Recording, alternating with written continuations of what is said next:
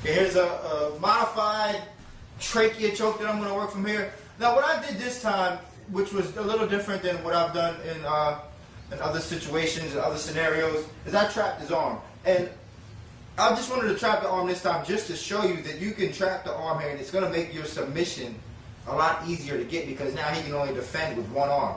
So what I did here was I just grabbed his arm, I pushed it down. As I pushed it down, I just released my leg here. So let me turn a little bit so you can see the details. I'm just going to push his arm down and release my leg. I'm going to come over top of his arm and I trap it here.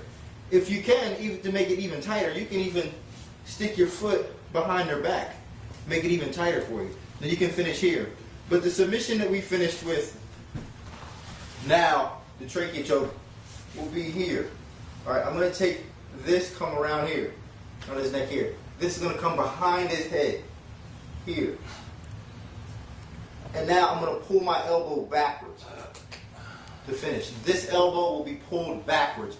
So I'm here, this comes behind his head, this way, and I'll pull my elbow backwards. I don't want to squeeze or anything, I just want to pull, or as far as like using my muscles, I don't want to like, ugh. All I'm doing is pulling backwards with my elbow. Once I get my locks in place, once I lock this in place, once I lock this in place, just pull my elbow backwards.